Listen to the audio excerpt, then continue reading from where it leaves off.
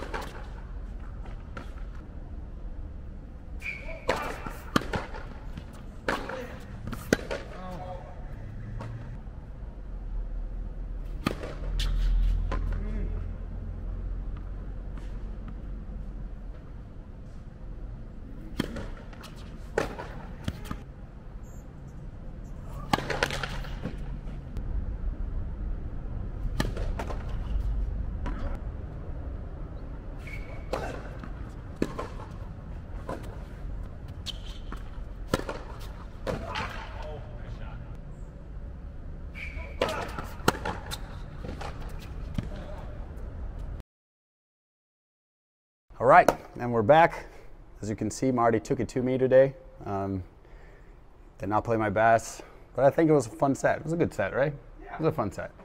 But there are a couple things that I kind of want to highlight that we both discussed a little bit afterwards. I think the first one, I think, at least on my side, was, and I think this is something that happens to a lot of amateurs or people who compete, is I hadn't played someone my own level in a while, and I think I was trying to go for too much too early, not really confident that I could stay in the rally, even though that's kind of my game. So just trying to get ahead of the point or hit winners way too early, or go for the wrong shots. You see, there was a lot of mistakes early on, and I had to just claw my way back into the set. But it's always difficult when you're playing someone your own level. So you just kind of have to play your game early on, not go for anything too crazy. I mean, go for your shots, but always make the right decisions. Go for the highest quality possible shot that you can hit, not just the one that like might hurt him the most sometimes, but it will be more risky. So that was a difficult thing for me to like navigate during this set, and it happens, and so that's what's important. What is important to like keep playing at a lower level, higher level, at your own level. But that's something that I was really struggling with in the beginning, and you know, and at the end of the day, I ended up losing the set because I was playing the game that Marty wanted me to play, like fast pace, going for it. Like he doesn't want to stay in this long rallies when we play, and I just sort of gave that to him. Like I'm gonna play his style and not my style. So keep in mind that when you're playing anyone at your own level, or even when you're playing a little bit higher up, I always say don't go for too much. Don't try to all of a sudden play super far above your level. Just do the things that you know how to do and go from there. So that's point number one. Point number two, first serve percentage. I did not serve well. I was missing a lot of first serves, and I was missing a lot of first serves like when it mattered. You see, like I actually served well on break points, but never served well on the deuce points, on my own game points. That's a huge thing. You can clearly see in the set like how first serve percentage at this level, it's so big. It's such a huge thing when you're making a lot of first serves. I thought I was, you know, going again. It goes back to point number one, where I was like, I wanted to finish the point with the serve because I wasn't trusting myself from the back, and you end up just it snowballs effect into you making a lot of mistakes. So make sure, you know, you can dial it back in, put more serves in. Like Marty was hitting a lot more first serves. They're not even that big often, but just playing the first serve and having good first shots. So that coupled with, you know, making some silly errors off the first ball. That's a huge thing. You see, the set's never really won on the best shots, the crazy shots that you hit. Is like on those easy balls that you're missing, like you're near the net or something. You think about it too much, and you make the mistake, and that's it. You end up losing. You know, from a 30-all that could be 40-30 becomes 30-40 pressure. So you know, little things, it's little details like that that really set, you know, good players from great players apart. And when you're feeling those things well, when you're hitting those balls well, it's usually easier to win. So that's point number two. And point number three, and on my side at least, because I wasn't feeling my ground strokes that well today, I did not feel like I could swing out all the time. You end up not committing to your shots. Like you see in the tiebreaker there, I was actually committing to it way more and making less errors. Where during the set, I was like a little bit tentative, not allowing the racket to like really follow through the way I wanted, and that it's going to actually cause you to make more mistakes than make more balls in. So like decommitting from your shots always a problem. You don't fully like cover the ball, and that's what was happening. I wasn't trusting a lot of net mistakes, which is usually not what I do, because I wasn't trusting that, you know, my ball was going to go up and down the way I wanted. A little like side note on that, it's like my rackets are not really strung the way I wanted. They're a little old and loose, and that kind of like got in my head. It's like, I don't feel like I can swing out because the ball is going to go long, and it was just snowball effect. So it's like, I know it's easy to blame your equipment sometimes, but you've got to make sure like your equipment is up to your standards when you're playing. Like you don't want to lose a match because your racket was not strung well or something like that. You have to make sure you understand your equipment well, not to say like racket is going to win like a match. It's just making sure that like everything is up to your standards, so you don't have to like think about that and just think about the match. It was in my head about like my strings and whatnot, and it really like made me more tentative and not play well. So that's point number three. I think overall it was like a fun set. I'm not worried about it at all. We just wanted to work out. We got a tournament next week, both of us. We're probably going to play each other. So those are really the main 3 points, and that's about it. So I hope you guys enjoyed this video. You can leave a comment below with your thoughts on what happened during this match. Also, make sure you're subscribed to the channel. It really helps us. Also, make sure you go follow Marty out there. And if you buy anything from Tennis Warehouse or Amazon, we got a bunch of links down below that help the channel. So we really appreciate that. User links, Swing Vision, we got a bunch of stuff. So I'll leave it all on the description below, and I'll see you guys in the next one.